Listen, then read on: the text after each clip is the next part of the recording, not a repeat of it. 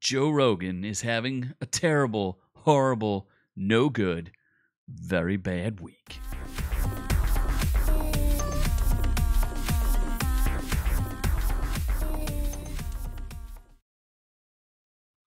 So, we're about a week removed from Joe Rogan and his very bad, terrible, awful week.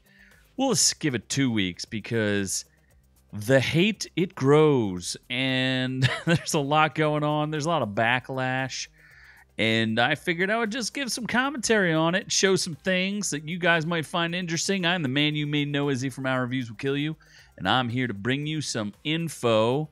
We're going to give it a review. Maybe we'll rank it here. We're going to take a look at some stuff because I think you guys will find it pretty interesting. And now, it's not all 1 week because I think it was about a week ago that his live show premiered, and I did review it up here. And, well, I didn't think it was great, or I thought it was kind of mediocre. A lot of people really hated it, like really hated it. So, but that's only the beginning of the bad news, and I'll get to that at the end. I'm going to show you something that could be the worst part of his special. But before we get there, let's take a look at some information here, some news. Looks like this. Tucker Carlson podcast beats Joe Rogan in becoming the most listened podcast on Spotify. Joe Rogan loses his top spot. Things are going down for him. Doesn't sound like a good deal. Everybody's reporting on it. Tucker Carlson supera Joe Rogan on Spotify. Podcast numero uno. Yeah. Rounding out the top 5, Call Her Daddy is always up there. Then there's Tana Mongeau and Brooks canceled.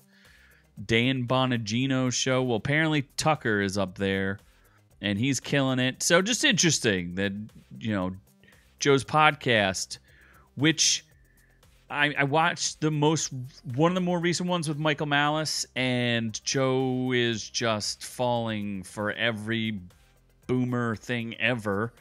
And young Jamie keeps spot checking him, and it's just getting confrontational. In fact, what we should check out here, we're going to go to, we'll go to this. Look at this. If you just search up Burn the Boats, you've got all these different videos. Comedy enforcement. Burn the Boats was bad.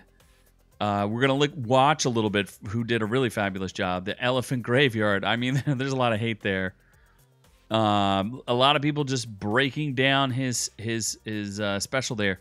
And I guess part of it is where people are mad too because he recycled some old jokes, and which is, I didn't know that before I did the review. So how should I know that he was recycling old jokes? But he also has made he made an endorsement, or didn't make an endorsement. He talked to somebody about how much he liked RFK Jr., saying he liked him, but almost sounded like an endorsement. Well, now he's drawing the ire of former President Donald Trump because he was saying how great Robert F. Kennedy is. And I watched the commercial for RFK Jr., and I also did an impression of RFK Jr. on our last podcast about him and the bear, and he ran a commercial that didn't even say he was running for president. It just said, RFK Jr.'s got the facts. And I was like, okay, whatever you want. You need some better commercials, bro. So he says, this is Rogan talking. For the record, this isn't an endorsement. This is me saying that I like RFK Jr. as a person, and I really appreciate the way he discusses things with civility and intelligence. I think we could use more of that in the world. Why even respond? I don't know. Whatever. And then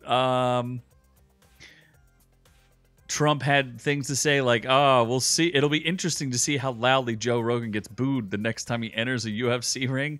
I mean, Joe Rogan's been around there longer than Trump has. Well, yeah, probably. I mean, he's been connected longer. So I don't know. I mean, he does have a sense of humor. He ran into Trump and everything is cool. Granted, that is Shane Gillis, who has a really good impression of Trump. So, yes, Donald Trump then, you know, obviously I wouldn't call it an attack. I would say call it a mild, very mild razzing of Joe Rogan. And, you know, Joe's been somewhat of a Trump supporter. I mean, the guy's all over the place, except he brought all of his friends to Austin who all vote the same too. Not saying, and he also, I mean, apparently there's a $30 million, there's a $30 million lawsuit against MSNBC. I think that's who it is. Let's take a look. I know there's a big lawsuit, and because they edited, he was endorsing Kamala Harris, and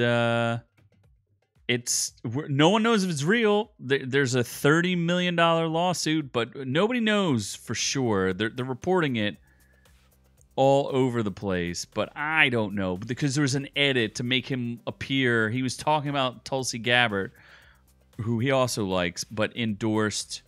They twisted it to make it sound like he was endorsing Kamala Harris, which I thought was good call.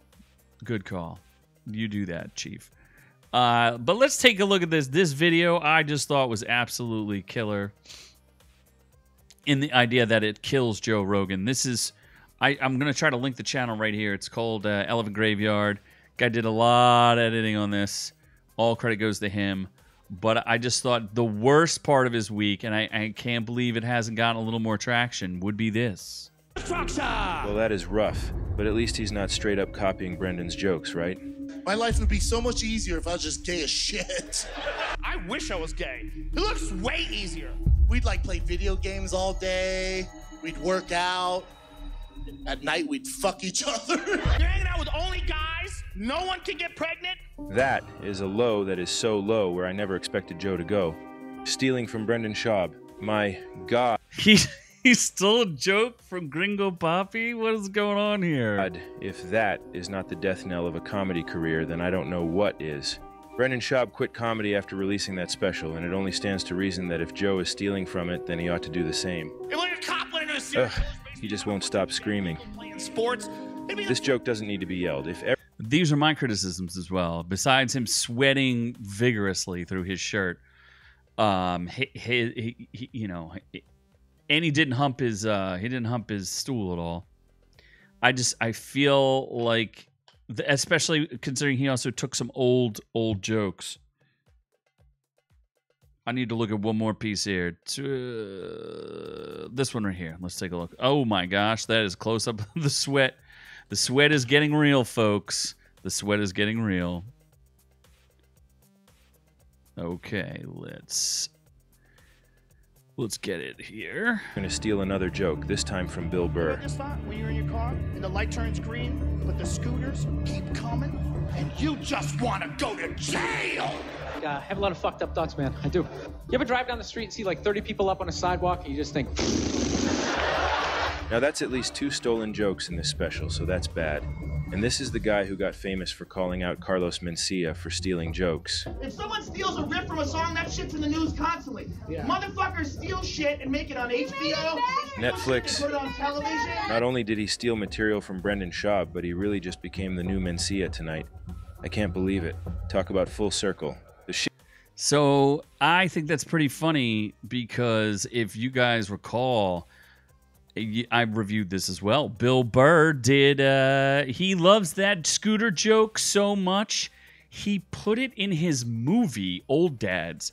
There's a part where he steals a scooter and he's like, this is great. Like, he loves that joke about running over scooters so much, he put it in his thing. I thought that was kind of crazy. So this is all kind of enlightening to me. Looks like on a scale of like 1 to 10 on worst weeks ever, I think Joe Rogan's having like it's like an 8. What he should do is not respond to any of it and just continue to move on and do his thing. But it is strange that it took him 6 years to put out a special, and you know, he was like, "Oh, it's tight.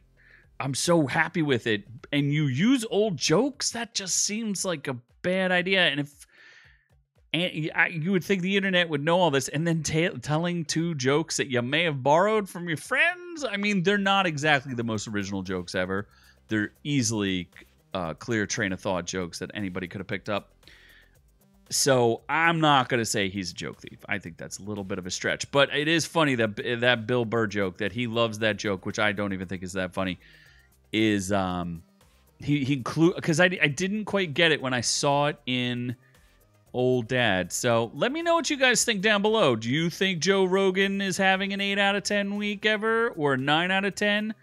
Maybe I should have flipped it and he's only having a 1 out of 10 because, I mean, it's not very successful for him. I don't know. You guys tell me what you guys think down in the comments below. I would appreciate it. We do have a full-length audio podcast. You can check it out. We do live stream here on YouTube, 7:30 p.m. Eastern Standard Time. Join the channel for as little as $1 to help support us, help me upgrade so I don't get commercials when we talk about these things on YouTube. And thanks for checking all this out. I appreciate you. But I'm on to the next one.